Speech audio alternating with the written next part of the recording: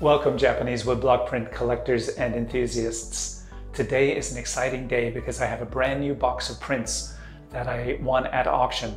I'm going to open them up for you here and we'll see what we've got. While I open this box up, I'd like to put a call out to all my fellow woodblock print collectors. I don't care if you have 10 prints or 1,000. You can share your experience by creating a profile on our collectors page at Kyosai Gallery. It's a simple form to fill out and I do all the work after that. No obligation, and if you're shy or paranoid, you can even be anonymous. In any case, check it out and share what you love about Japanese prints with your fellow enthusiasts. Okay, here's our nice bubble wrapped package. Let's get this open.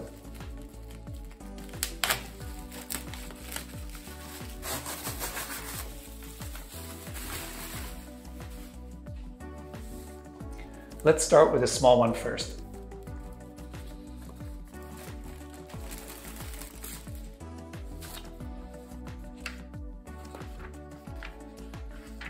These are 7 prints by Kyosai, also known as the Demon of Painting. He was the son of a samurai, but he loved to drink sake and was arrested 3 times. Kyosai is considered by many, including me, to be the greatest successor of Hokusai. I have a fun video about his antics at a party at Kunichika's house, in case you haven't seen it. Some of these prints are backed, and a couple are quite stained, unfortunately. These prints are from the comic series Kyosai II, or 100 Pictures by Kyosai.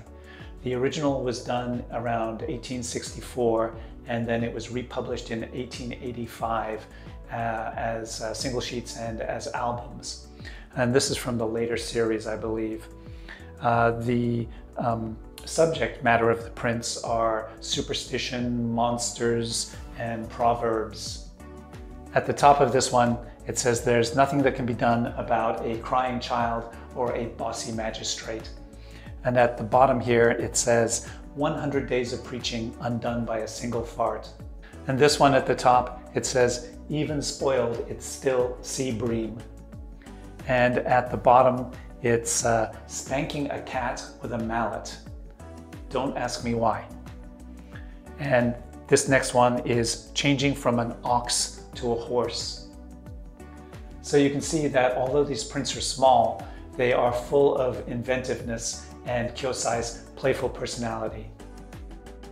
Next, this is interesting. These 2 prints are from Hiroshige II.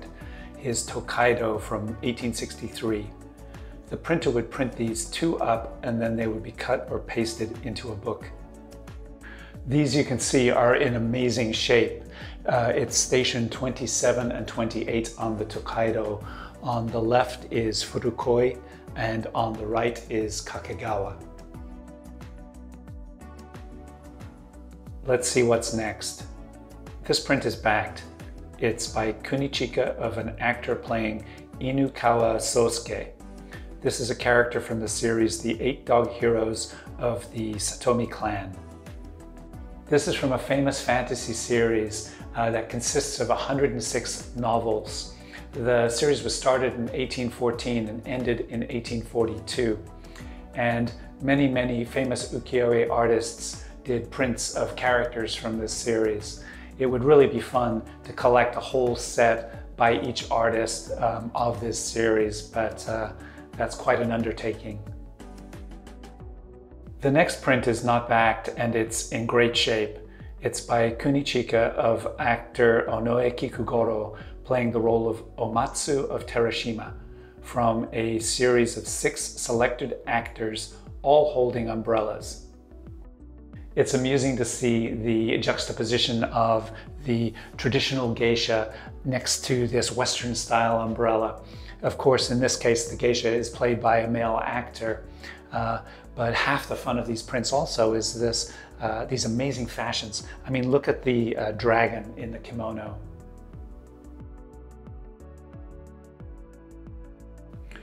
This next print is by Yoshiiku. It's a color insert that went into the Tokyo Nichi Shimbun, or newspaper, showing the sensational news of the day. In this print, we see a passerby stopping elopers from Niigata from jumping off of a bridge in Osaka and committing suicide. Suicide is still the leading cause of death in Japan for men between the ages of 20 and 44 and women between the ages of 15 and 34. Let's see what we have next. Here we see a backed print, but it's a great image by Toyokuni of actor Matsumoto Kinsho I as Kinkanban Karagoro from the series A Modern-Day Suikoden. This series shows well-known actors in the roles of bandits and outlaws from the story.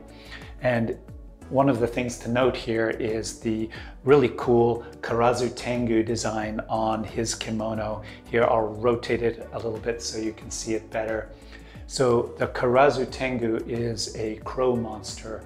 It's a mythological creature that hates people. It eats human flesh, rapes and tortures for fun. Some of its favorite games are carrying people up to great heights and dropping them deep in the forest. They will also tie children to the tops of the tallest trees so everyone can hear them scream, but no one can help them.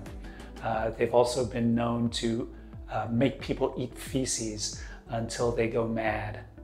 So I don't know exactly where I'm going to go from here, but let's see what's next. Next we have another Kunichika print from the series The Eight Dog Heroes of Satomi. This is an actor playing Inumura Daikaku. Here are the two prints together. Wouldn't it be nice to have all eight? This series has had a strong influence on modern manga and anime, especially those based on adventure quests like Dragon Ball and Inuyasha, which both have plots around the collection of magical crystals or crystal balls. Next, we have a very colorful print. It's by Kunichika.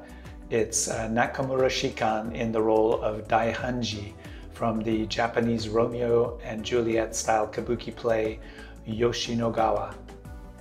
I was attracted to this design by the unusual ornate geometric kimono. Ah, wow, really nice print quality. It's another insert by Yoshiiku from the newspaper Nichi-Nichi Shimbun. And the topic of this interesting print is the treacherous couple, the tiger husband and the wolf wife, who strangled the officer that was trying to capture them with his own ropes. Next, we have several prints. 3 prints by Kunichika from his famous 100 Rolls of Baiko series. Onoe Kikugoro V was a mega famous actor that had the nickname Baiko. Kunichika did 100 prints of him acting in different kabuki plays. I only have about 35 in our gallery, and I have several duplicates for sale. Let's go through these prints and see what we've got. In this role, Baiko plays Hayano Kanpei, who was one of the original 47 samurai from the Japanese Chushingura story. And unfortunately, he was caught between revenging his master and his honor for his family. So he ended up committing suicide. In this next print, Baiko plays the role of Otomi, who is the mistress of a gang boss. But she is in love with Yasaburo, who is the guy in the inset at the top there. And when they meet to do stuff, Yasaburo notices that part of her finger, little finger, is missing.